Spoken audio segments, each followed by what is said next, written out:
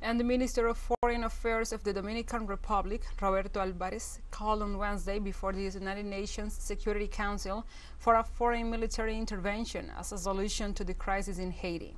Alvarez affirmed that the international community must act immediately, while emphasizing that the deployment of a multinational military force in Haiti is the only viable path. At the same time, the High Diplomat pointed out that his country has facilitated access to fuel to maintain some basic operations in Haiti, following the government's request, while specifying that between October and December, the purchase of hundreds of gallons of diesel, gasoline, and fuel oil were eased. Haiti has seen an acute economic and social crisis that has deepened since July 2021, with the assassination of Prime Minister Jovenel Moïse.